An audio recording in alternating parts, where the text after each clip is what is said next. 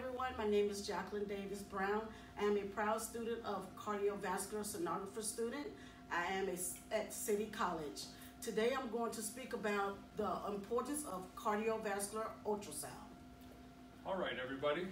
My name is Mark. I'm the program director for the actual cardiovascular sonography program. Here we're actually looking at a heart. We are seeing just the left side, which is one of the most important side of the heart.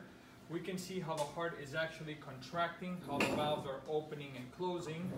We are going to also add some color to make sure that the flow is going where it should. There we go.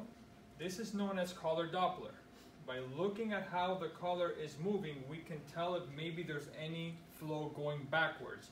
This is known as regurgitation. This is one of the things we actually look at in order to determine the flow. As you can see here, it looks really good. No abnormalities. Okay. A part of that, we also check for the velocity across the mitral valve. So we also check how fast it's going, as we'll demonstrate really quick.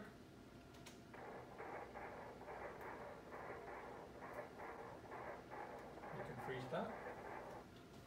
So there's a waveform, so it's really simple. The higher the waveform, the faster the velocity. We always want to make sure the velocity is an average and it's normal, and that will determine how healthy the valves are in the heart. Thank you for watching the video.